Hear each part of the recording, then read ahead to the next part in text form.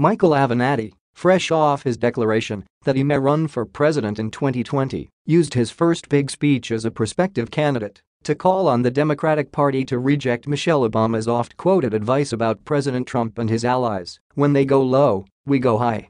Mr. Avenatti, the hard-charging lawyer who represents the pornographic film star Stephanie Clifford, known as Stormy Daniels, did not once mention the former First Lady in his keynote speech Friday night at the Democratic Wing Ding, a party fundraiser in northern Iowa.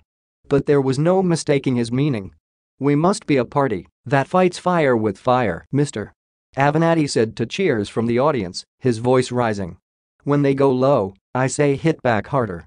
He received a thunderous ovation at the end of his speech, notably louder than the applause for the night's other speakers, including Representative Tim Ryan of Ohio as well as Representative John Delaney of Maryland, who is running for president.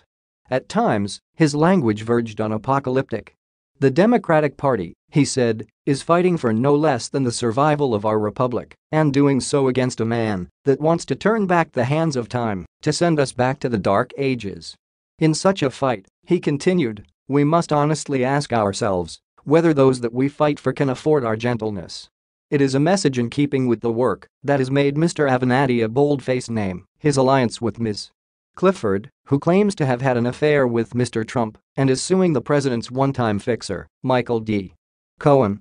As Ms. Clifford's lawyer, Mr. Avenatti has adopted the president's brash manner and some of his tactics. He has a similar instinct for using the news media to his advantage. He seems always to be on one cable news show or another.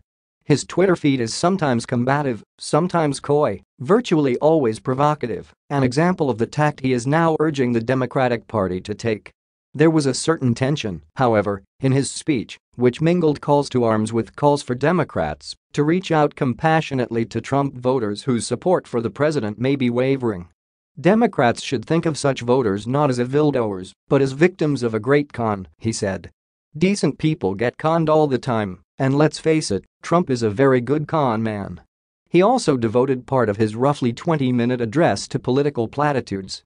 At times, it became abundantly clear that he was trying, at least to some extent, to recast himself from pugnacious lawyer to palatable politician. He talked about good-paying jobs and about giving people a real shot at a real American dream. He talked about saving Roe v. Wade. He listed some standard items on the Democratic platform: equal pay, women's rights, gay rights. He ended by declaring that the people would make America decent again. But it was when talking about political combat that he was most enthusiastic and visibly most in his element. "Want peace?" he asked the audience. "We must be willing to do battle to achieve it,"